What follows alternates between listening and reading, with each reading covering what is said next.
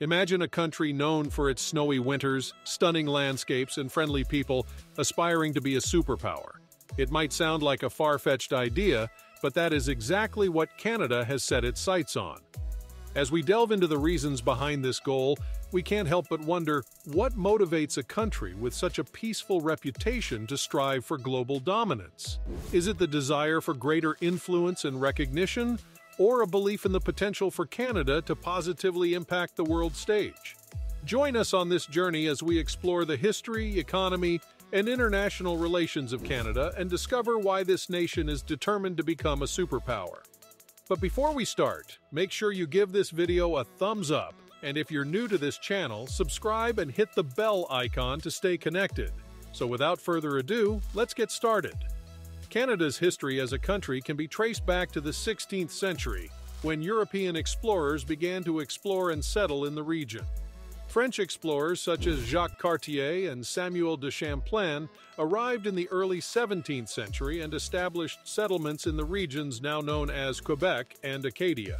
The colonization of Canada by European powers began primarily for the purpose of trade, particularly the fur trade.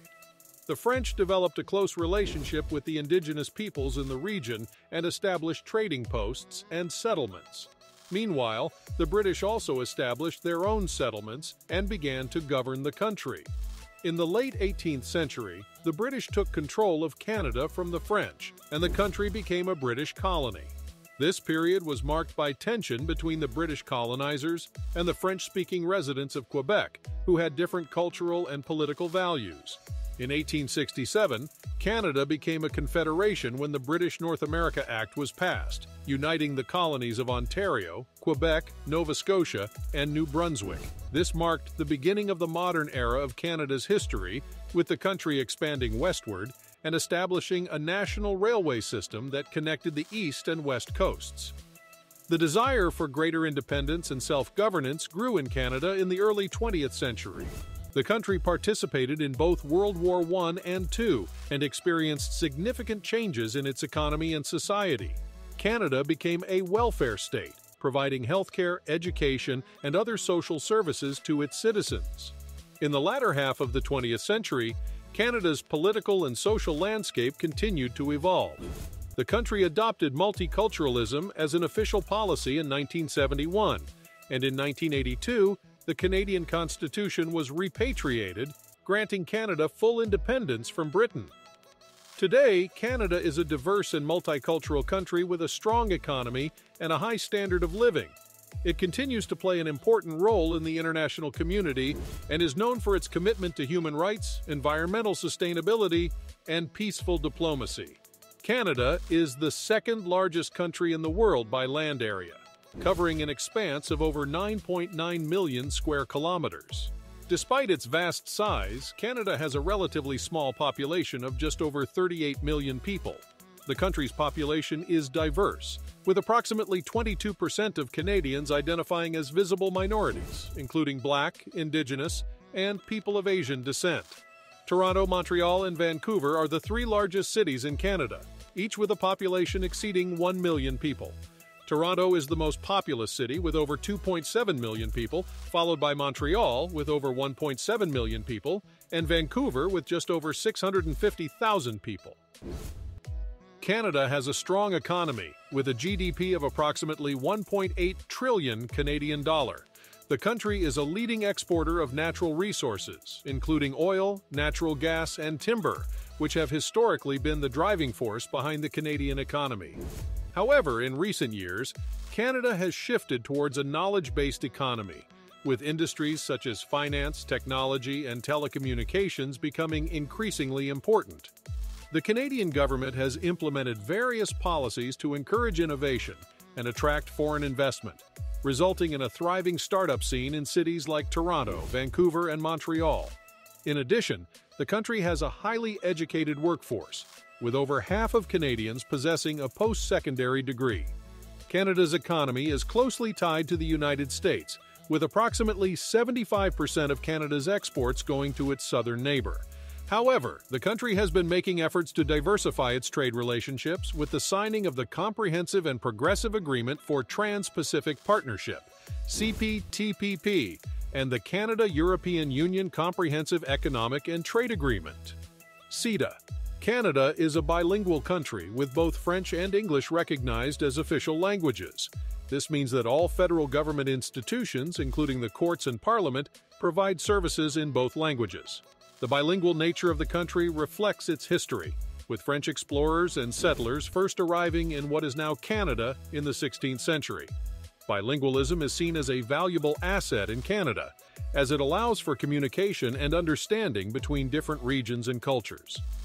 Canada's journey toward becoming a modern and prosperous country has been shaped by various factors, including its abundant natural resources, high-quality education system, and skilled workforce. The discovery of natural resources such as oil, natural gas, and minerals played a critical role in Canada's economic growth. Canada is the world's fourth-largest producer of oil, and the natural resources industry accounts for a significant portion of the country's GDP. The industry has also provided job opportunities for many Canadians, including those in remote areas. Another factor that contributed to Canada's development into a modern country is its education system. Canada has a high-quality education system that emphasizes critical thinking, creativity, and innovation. The country is home to many world-renowned universities and colleges, such as the University of Toronto, McGill University, and the University of British Columbia. These institutions attract students from around the world and help produce a highly skilled workforce. Moreover, Canada's healthcare system, which provides universal healthcare coverage, has also contributed to the country's development into a modern nation. The healthcare system is funded by the government and is accessible to all Canadians, regardless of their income or social status.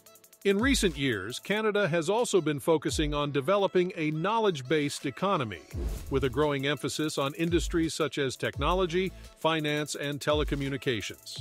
The government has implemented various policies to encourage innovation and entrepreneurship, resulting in the growth of startup ecosystems in cities like Toronto, Vancouver, and Montreal. Canada is widely recognized as one of the most attractive countries in the world for immigrants. The country's reputation as a tolerant, multicultural society, combined with its strong economy and high standard of living, has led to a steady stream of newcomers from all corners of the globe.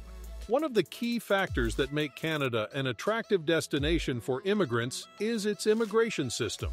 The Canadian government has implemented policies designed to attract highly skilled workers, entrepreneurs, and investors, with the goal of growing the economy and strengthening Canada's position as a global leader. One of the most popular pathways to immigrating to Canada is through the Express Entry system, which allows skilled workers to apply for permanent residency based on their age, education, language proficiency, and work experience.